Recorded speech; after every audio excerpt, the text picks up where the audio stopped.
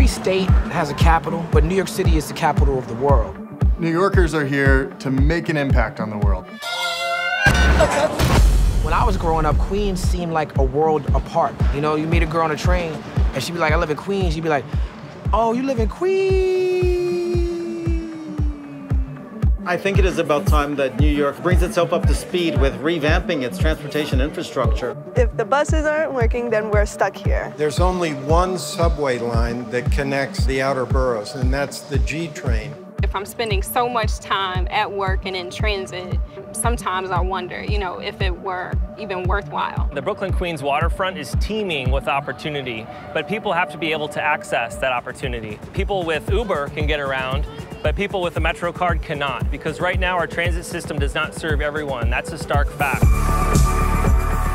The solution is Mayor de Blasio's Brooklyn-Queens Connector, a state-of-the-art streetcar that is modern, fast, and emissions-free. It is the best transit option for connecting the 600,000 people who live and work along the Brooklyn-Queens waterfront. The BQX will run at 5-minute intervals, linking 10 neighborhoods along a 15-mile route from Astoria Cove in Queens to Sunset Park in Brooklyn. It will utilize the latest technology to run on dedicated lanes on shallow tracks installed in the existing roadbed.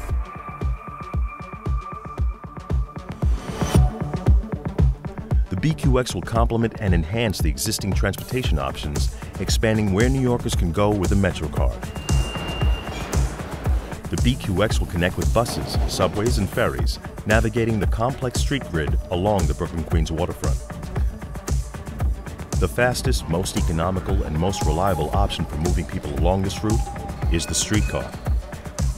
With more than 15.8 million riders projected annually, the BQX will create opportunity, triggering new economic growth, adding tens of thousands of jobs to the waterfront over 25 years, and connecting workers to jobs, families to parks, and friends to each other. Mayor de Blasio's plan for the Brooklyn-Queens Connector can happen now.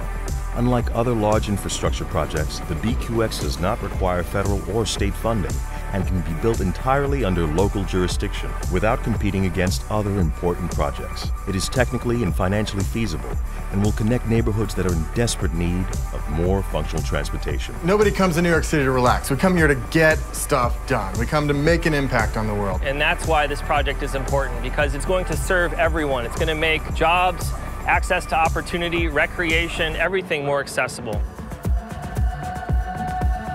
Let's build it now so we can keep expanding opportunities, battling inequality, and improving the quality of life for everyone who calls New York City home.